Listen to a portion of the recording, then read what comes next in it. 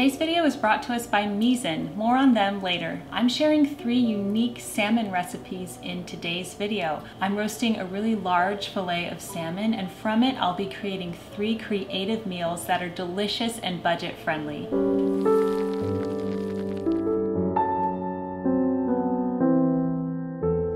Hello everyone, Jennifer L. Scott here, and welcome to the Daily Connoisseur.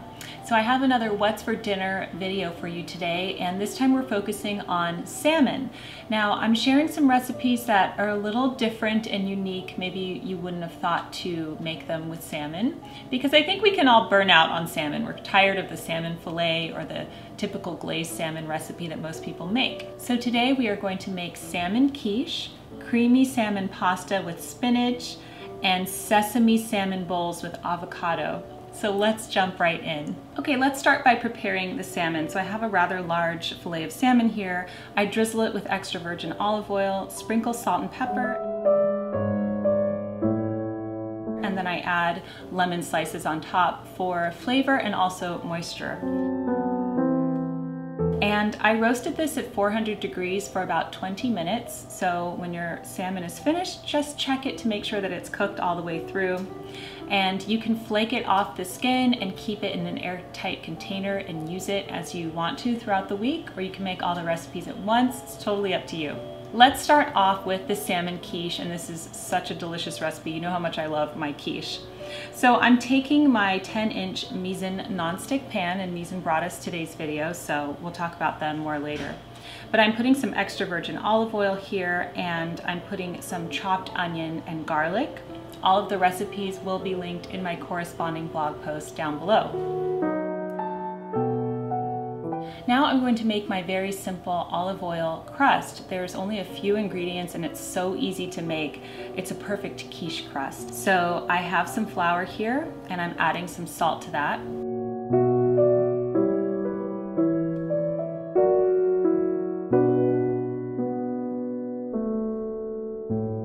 And then I'm whisking together some extra virgin olive oil and cold water. I believe it's about 1/4 cup of each.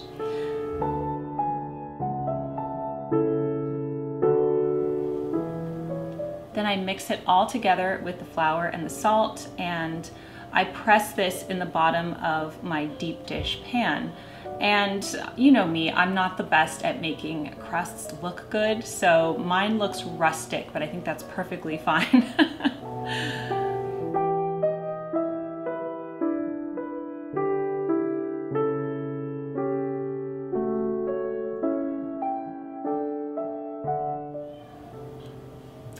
Now I'm going to take about 1/4 of the salmon that I cooked and flake that off the skin, and I will be using this in this quiche.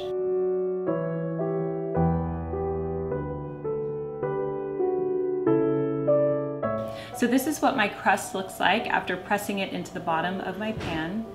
And on top of this, I'm adding the onions, which have caramelized nicely.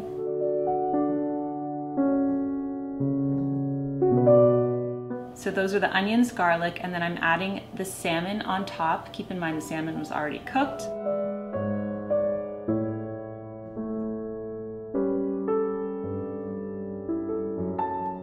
On top of that, I am adding some cheese. You could use whatever cheese you like. This is an Italian blend of shredded cheese. You could use Swiss cheese here, that would be good too. And then on top of this, I'm adding some sliced tomatoes.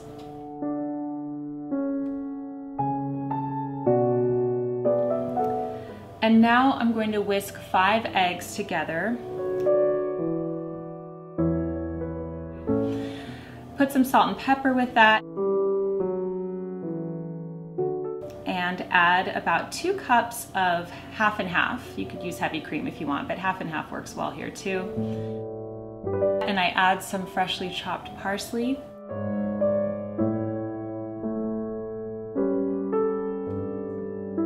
And pour that all over the deep dish pie. I add a little bit more cheese on top, and then I bake this in the oven at 350 degrees for about an hour. You will want to check it, of course. I think I went a bit over, like an hour and 10 minutes, hour and 15 minutes, but you want it to be nice and brown. And this is such a delicious quiche. The flavors are so good. The crust is really thin but flavorful as well. And right here I'm serving it with a side salad with some croutons, tomatoes, and I believe the dressing is a cilantro lime dressing, so this is delicious. I also like making these and having them for breakfast the next day. So let's say you love quiche but your family's not the biggest fan. Sometimes little children don't like quiche as much. You could still make it, have one for dinner, and then you could have the leftovers for breakfast for the next few days. Sometimes that's what I do. Next, let's look at the creamy angel hair salmon pasta. So I'm going to take some angel hair pasta and boil that on the stove according to the package directions. But keep in mind we're going to do something with the spinach and the pasta, so we'll get to that in just a second. And now in my mise-en non-stick pan, I saute some onions, and this is very depressing, but I had roasted garlic in the oven specifically for this recipe, and you know that takes a while, like 50 minutes. It was so good and flavorful, but I left it in the aluminum foil pouch, and I don't know if I did this or someone else did it, but we threw it away. So I was like, no. If you have roasted garlic, add it to this because it's really good. Okay, so into my sauteed onions, I'm adding some heavy cream, and I believe it was about 1.5 cups of heavy cream, and some white wine. You could always use chicken broth if you don't want to use wine. And I'm adding some capers here as well.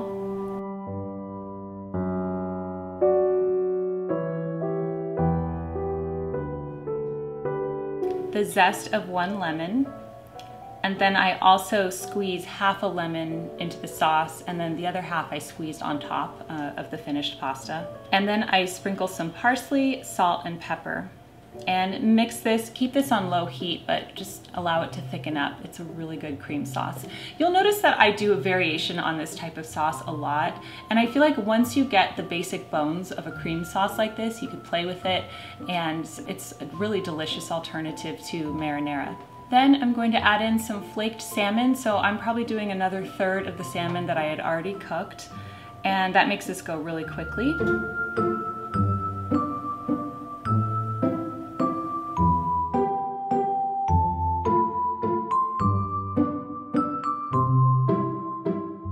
Meanwhile, I have about a minute left for my pasta to be done, and what I do is I put a lot of spinach into the boiling water. So sometimes it's tricky when you have spinach because it's so big and then it cooks down so much. So if you have a smaller frying pan, this is a good way to cook the spinach, is just put it in the last minute and it will wilt, obviously in the boiling water. And then that was finished, so I just drain it in the sink and the spinach comes right out with the pasta. So that's one of my tricks. Then I add the creamy salmon sauce to the pasta and I mix it all around.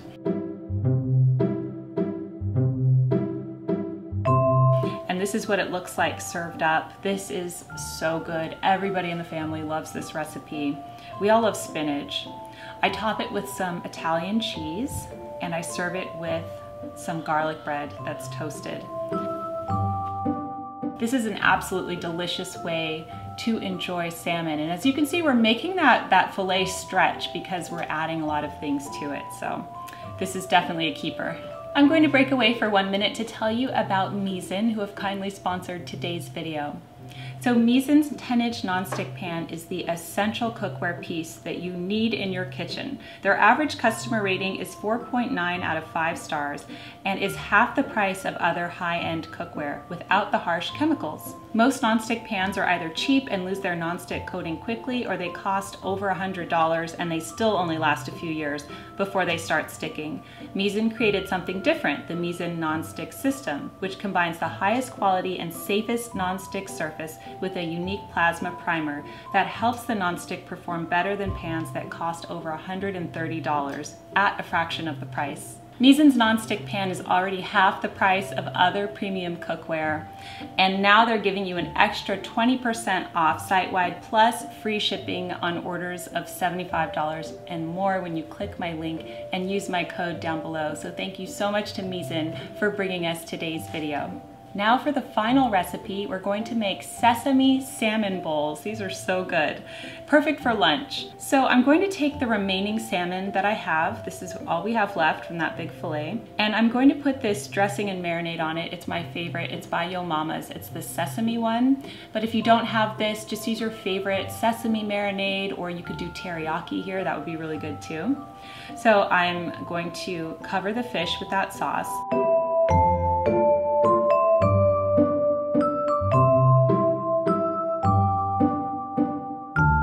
And then in the bottom of my bowl, I'm putting some rice. That's bone broth, sea salt rice at the very bottom. Use whatever rice you like. And on top of this, I'm going to layer everything so it looks really pretty. So I layer the sesame salmon. And then next I put some sliced avocado.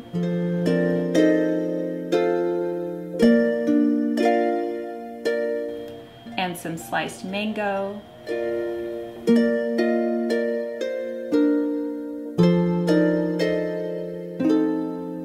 Sliced cucumber,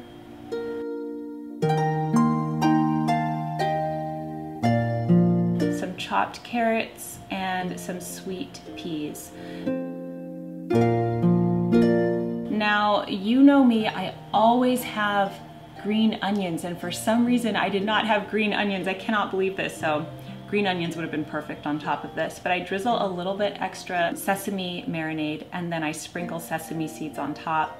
And that's it. This bowl is light and refreshing. I highly recommend adding the mango or maybe some other fruit, because that sweetness combined with the crunchiness of the vegetables and then the creaminess of the avocado and the salmon is just perfect. This is a bit of a take on a poke bowl, but of course the salmon is fully cooked. So I hope that this gives you a good idea for lunch, because this is so easy to prepare. Thank you so much for watching today's video. I hope you got some good salmon ideas. Let us know what your favorite way to cook salmon is in the comment section down below. And thank you to Mizan for bringing us today's video. Don't forget to use my link and code, and you could get an extra 20% off site-wide plus free shipping on orders over $75. Thanks so much for joining me today. Keep calm and remain classy, and keep cooking. And I will see you in my next video. Goodbye.